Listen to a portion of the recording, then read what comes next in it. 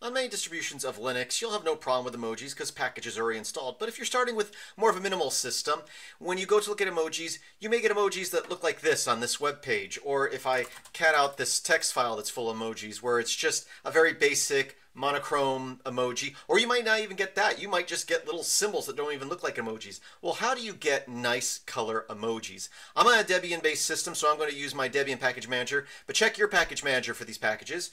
And what we're going to do is I'm going to use Aptitude, which is a package manager on Debian, and I'm going to search for Noto, which you can see right here stands for no tofu for some reason. There might be a few other packages. We're going to choose the one here that says Font Noto Color Emojis. I'm going to sudo apt install that. Once that is installed, all you have to do is log out and log back in or restart your machine, and you should see those emojis take effect. So I'm going to log out real quick here and log back in. Okay, I've logged out and I've logged back in, and if I cat out that same emoji text file, you can see that I now have color emojis for most of the emojis. There's a few that were missed. And if I go back to that website I was looking at earlier, you can see that it now has nice color emojis because the website and the shell don't have the emojis built in.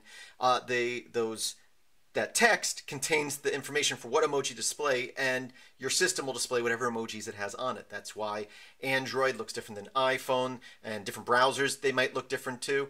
But if you're on a Linux system, again, just look for a package in your package manager that says Noto, and look for the one that says, oh, I much prefer Aptitude's output. It's easier to read.